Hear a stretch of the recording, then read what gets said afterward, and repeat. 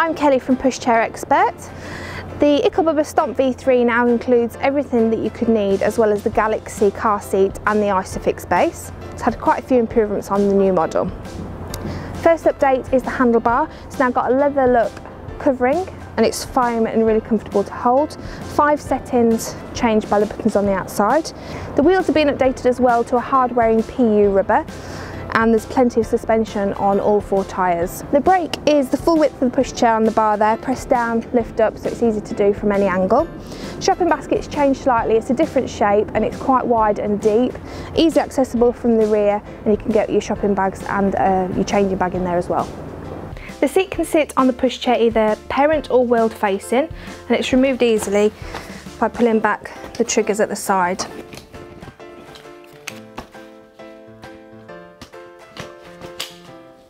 The bumper bar is now gate opening, and you release it by the button underneath to rotate it, and it's covered in the same leatherette covering as the handlebar.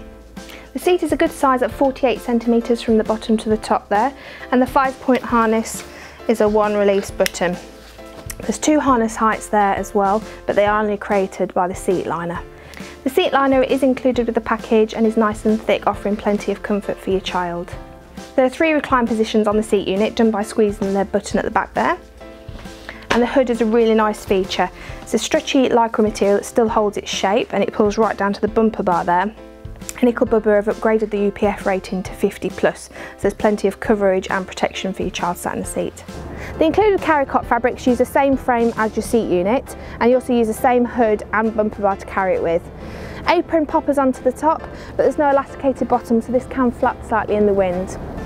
It's plenty long enough at 78 centimetres inside, but only 15 centimetres deep.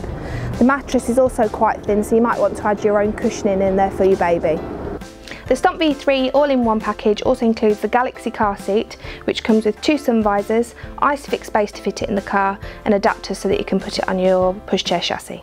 The headrest has 5 positions, which is done by the lever on the back there, so it's really easy to do as your child grows, and at only 3.4 kilos it's really light to carry around.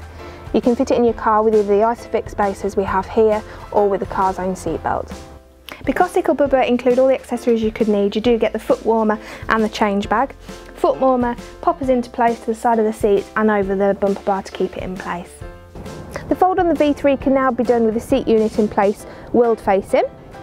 It's quite simple to do. 2 triggers here, the right one has a button.